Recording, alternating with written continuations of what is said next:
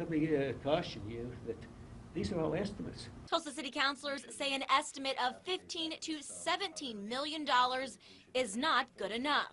They want a specific dollar amount for how much it will cost to buy trash carts using tax dollars. It's kind of like going to the bank when you're buying a car and you don't know what car you're buying yet and you don't know where you're going to get it. You don't know how much it's going to cost, but you at least get a loan approval amount for, like, can I have $50,000? Well, I may buy a Camry, not a Lexus.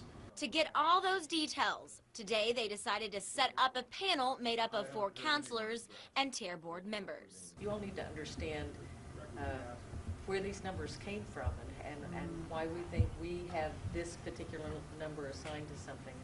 I think that's great. Let's get together. Councilor Phil Lakin says his constituents just want to know if their $13 monthly charge will increase. This is what it's going to cost with the lowest bidder, the mid bidder, and the high bidder compared to what it costs today. TARE officials say they cannot talk on camera due to pending litigation. However, Councilor Ewing says TARE was hoping a contract would be awarded by now. And if they go with a contract in which the city buys the carts, residents would save money. That's because the city doesn't pay sales tax.